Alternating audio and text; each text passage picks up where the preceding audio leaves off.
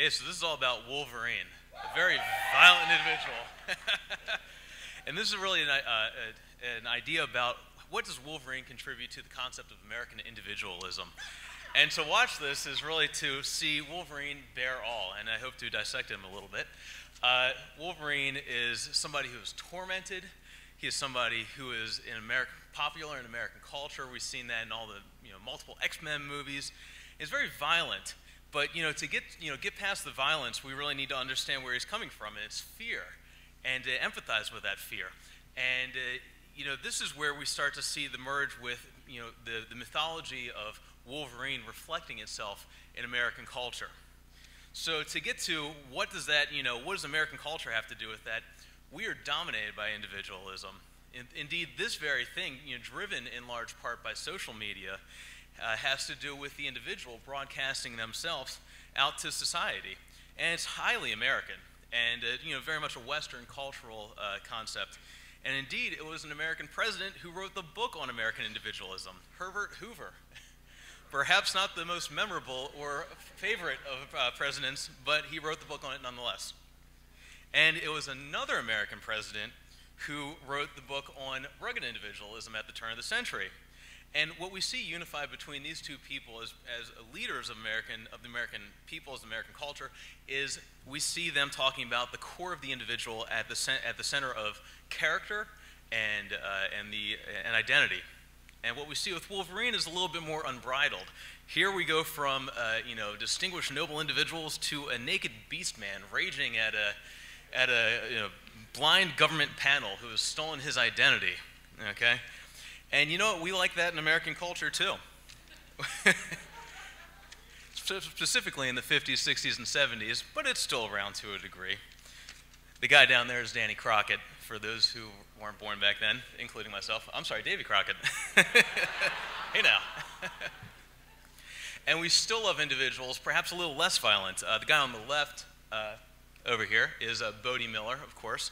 And then we have Jim from The Office, and arguably the face of one of the most powerful branches of government ever, Nancy Pelosi. Which is to say, so bring in the other part of Wolverine, okay? And he's not all slice and dice, nor is American individualism. It's not as raw and violent as it would seem sometimes.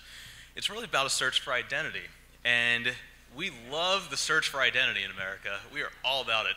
Spend billions and billions of dollars on this stuff. It is an economy unto itself.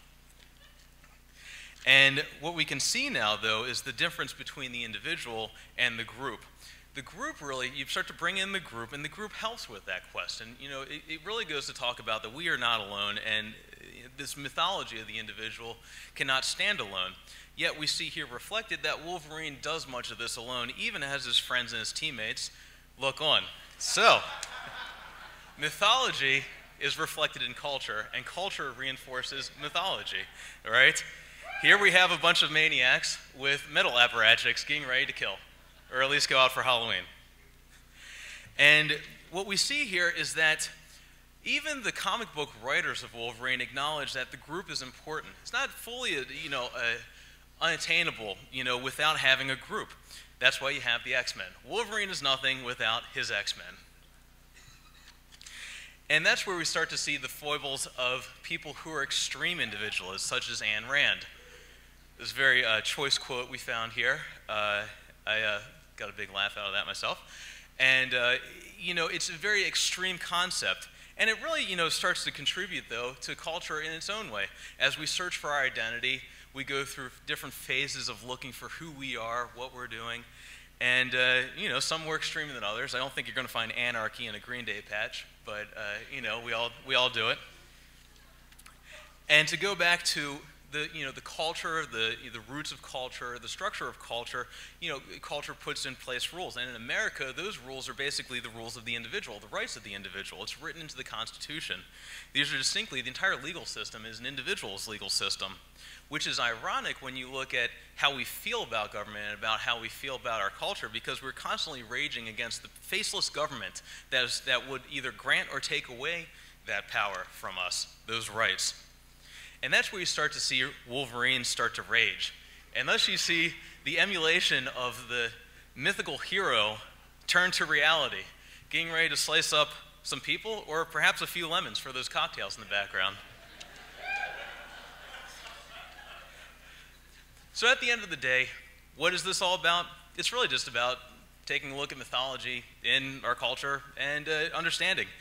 And Wolverine, he's not such a bad guy. Take a look at him. He's like an American cowboy.